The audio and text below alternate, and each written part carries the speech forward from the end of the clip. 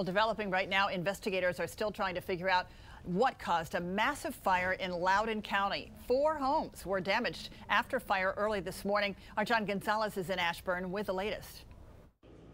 Loudoun County fire investigators, the fire marshals are here on the ground trying to determine what caused this early morning fire here in Ashburn. In the meantime, the gas company is also here trying to secure the underground gas lines. You know, this was not only a violent fire, but the assistant fire chief tells us a very unusual fire because it seemed to literally jump from house to house. These are single-family homes, not attached, and they were all involved, and all 4 homes involved were unoccupied. The fire started at around 3:30 this morning. Fire units arrived here on Milstead Drive in Ashburn and found the original home.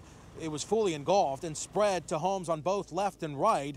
4 homes involved. 2 of them in the middle suffered serious, significant damage, pretty much destroyed. The residents will be displaced for some time. The others suffered damage to the sides. 1 firefighter was transported with minor burn injuries. Well, normally, when you have a fire in your home, somebody will either witness a working smoke alarm. In this case, the home that was originally involved in fire was unoccupied, and the remaining homes on either side, families were either out of town and weren't home. So the fire went undetected for a period of time until either a neighbor or passerby called our dispatch center, multiple calls. We are told all of the families have been notified, and again, the fire marshal's office will be here for some time trying to determine exactly what caused this fire. Reporting in Ashburn, Virginia, John Gonzalez, ABC 7 News. Thank you, John.